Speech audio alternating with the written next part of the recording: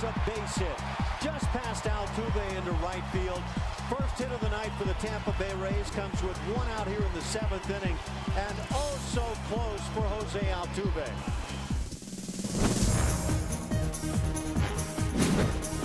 I'm Matt Waymeyer with the MLB.com FastCast. Astros top pitching prospect Jared Cosart was masterful in his Major League debut on Friday, giving up just 2 hits over 8+ scoreless frames in a 2-1 win over the Rays.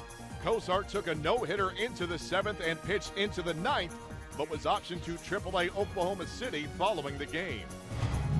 The Marlins erased an early 3-run deficit by plating 5 in the first and 2 more in the second, all off Stephen Strasburg in an 8-3 win over the Nationals. Strasburg yielded 5 hits, 4 walks, and those 7 earned runs in just 2 innings of work. Bronson Arroyo tossed 7 innings of 1-run ball in the Reds' 4-2 doubling of the Braves. A day after losing Jason Hayward to a strained hamstring, both Upton brothers left Friday night's game with injuries. BJ in the first with a right adductor muscle strain, and Justin in the 7th with a strain in his left calf. Jordy Mercer me, walks it off and raised the Jolly Roger in 11. The Pirates walked off winners 3-2 over the Mets in 11 innings. Jordy Mercer's seeing eye single was the difference for the Bucks. The Yankees plated 2 in the bottom of the 5th following an hour and 13-minute rain delay to clip the Twins 2-0. Prior to the game, the Yankees announcing Friday that Derek Jeter has a grade 1 strain in his right quadriceps and will not return until after the All-Star break. Pedroia gives the Red Sox a 4-2 lead. Dustin Pedroia's tie-breaking 2-run single in the 8th inning was good enough to propel Boston past Oakland 4-2. The Red Sox acquired left-handed reliever Matt Thornton from the White Sox on Friday in exchange for minor league outfielder Brandon Jacobs. The Orioles defeated the Blue Jays 8-5 thanks in part to home runs from the club's 3 All-Stars, Adam Jones, J.J. Hardy, and Chris Davis, who raised his Major League leading home run total to 35. Diving catch by Holland to save the day. The Diamondbacks held off the Brewers 2-1.